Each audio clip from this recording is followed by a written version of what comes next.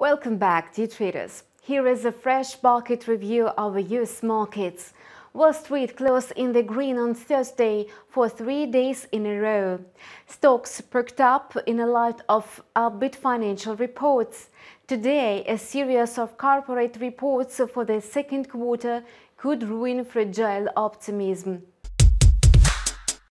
Yesterday, Dow Jones rose 0.51%, the Nasdaq jumped 1.4% and the S&P 500 grew 0.9%, having approached the psychological level of 4,000. However, the major stock indexes are trading mixed in the New York pre-market. The S&P 500 is likely to trade in the corridor between 3,940 and 4,020 points.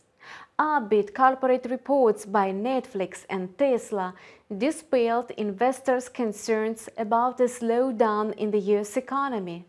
Tesla shares spiked 10% because its profits and revenue surpassed expectations.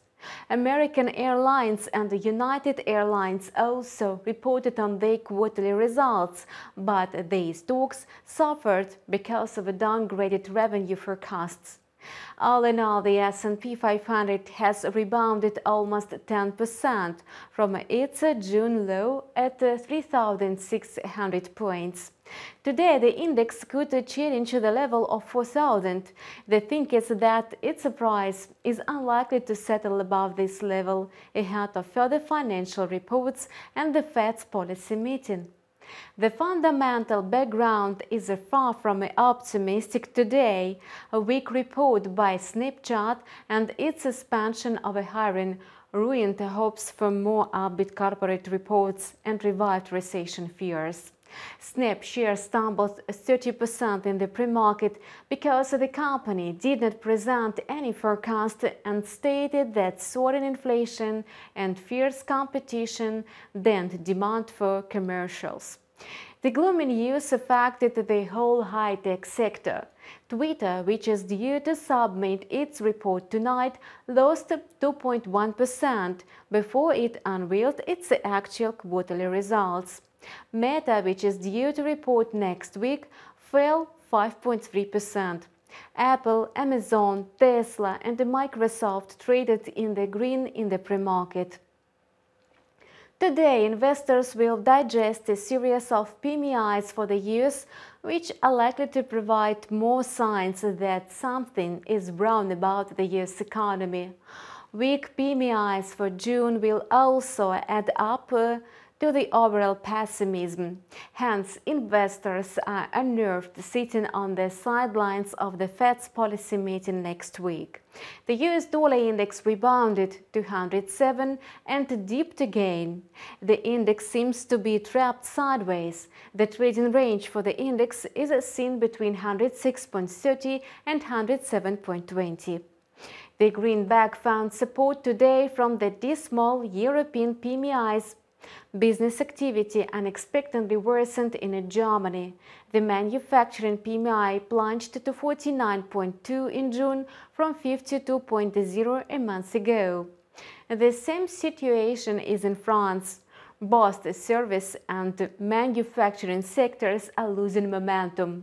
Thus, the two powerful European economies might be slipped into recession. The composite EU PMI fell to 49.4 from 52 points, much lower than the expected decline to 51 points. Besides, leading indicators suggest weaker economic activity in the coming months. Such business conditions in Europe benefit from the US dollar. However, a lot will depend on the US PMIs. The USD CAD pair is trading lower emitted from Luni. The currency pair was trading below 1.29 for the most part of the day. The intraday corridor for the pair is seen between 1.2820 and 1.2910.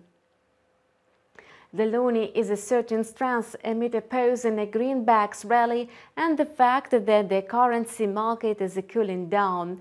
Moreover, the commodity market, which commonly feeds the loonie's strength, is also gaining ground after losing streak.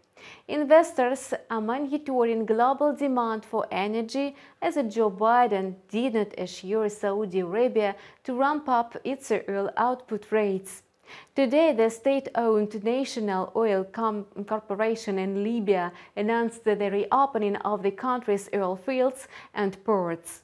Nevertheless, oil prices are weighed down by fears of a slowdown in the global economy. Brent crude edged up 0.83% to trade at $104.64 a barrel. WTI gained 0.48% to trade at $96.85 a barrel.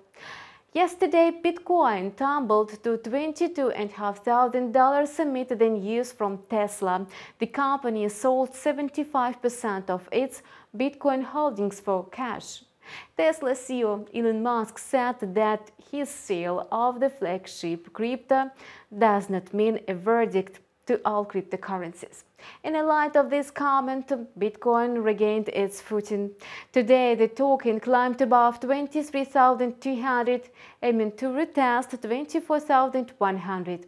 If broken, the door will be open to 25,000. Otherwise, Bitcoin could retreat to levels below 23,000. And this is how American markets are trading at the end of the week. Let me remind you that investors are going to evaluate US PMIs tonight. Trade at a profit with the InstaForex and have a nice weekend. See you on Monday.